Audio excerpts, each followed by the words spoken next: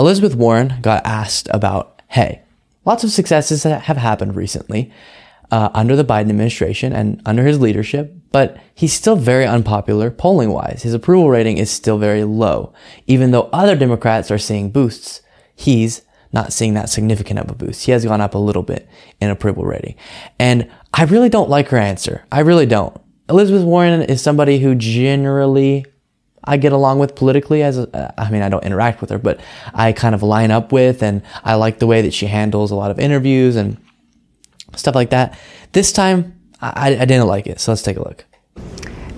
This is yet another victory for the president and his supporters. And as you note, in your view, for the rest of the country as a whole, take off your political hat on that front. Everyone would like to have their loans paid down and go to college. At least most Americans would. But it has been a successful run for the president. You can't deny that, whether on foreign policy initiatives and here at home economically. And with legislation, we see inflation still high, but it does appear to be peaking. Gas prices are going down as well.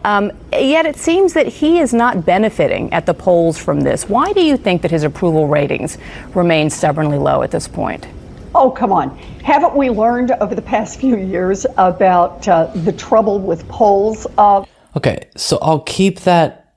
I'll let her continue to talk. I won't cut it off there permanently, but I want to butt in to say, no, you're giving a Trump answer almost. Wow, polling, schmolling. No.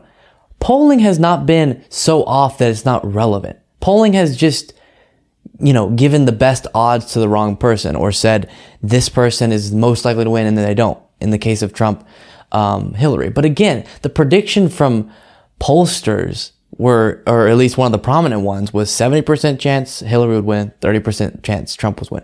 Do you know how probability works? That means there's a chance Trump could win. So you can't just throw out all polling whenever it doesn't necessarily perfectly predict what happens. It's still a good way to get a sense of people's sentiment towards different individuals. And so her giving like a polling schmolling answer irritates me because it's acting as if it's not the reality that people aren't as happy with Biden as you would think they would be based on the recent political wins that he's gotten, right?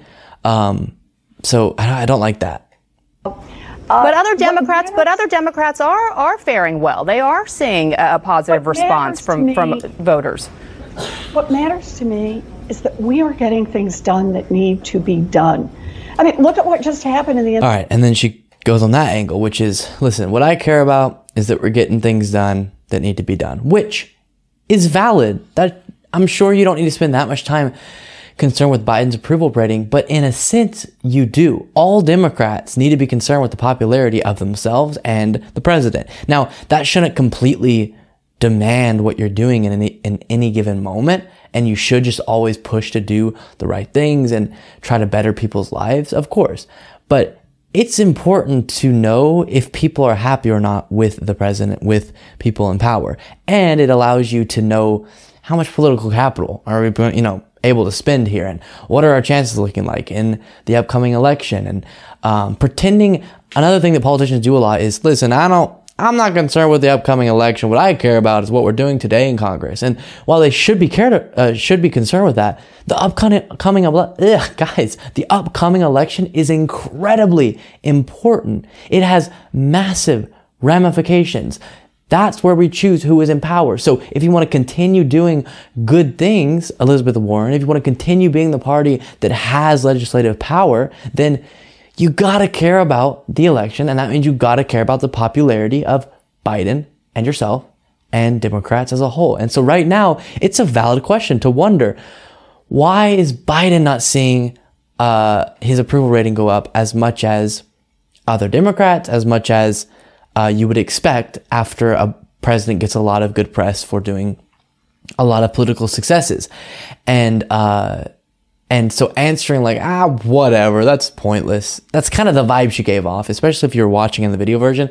She's doing a lot of visual things that's kind of like, come on. And I just don't think that's authentic. I don't think that's what people want to hear. Because I want an answer. When I see Elizabeth Warren on TV getting asked that question, I'm like, yes, I need an answer to that. As far as see what her analysis is, I need to know why in Washington they're kind of, what is their consensus on why Biden isn't as popular? Because that's important for them to know going forward. It's important for them to have a game plan to address that. And she just completely waved it off, which I really didn't like. Again, generally, I'm good with Elizabeth Warren, but on that one, definitely not. So hopefully they'll get their, stuff together and figure out why Biden isn't as popular as you'd hope him to be. And it could just be people don't feel like he's a good leader based on his communication ability, which is not great these days. Absolutely. And so people are great with the successes that are happening and give Democrats credit for it, but then see him and go, all right, good job for those things, but you're still not someone who should be the president based on your cognitive ability or something like that. That could be the case. But whatever it is, they need a game plan going forward to hopefully win the midterms and keep being politically effective afterwards.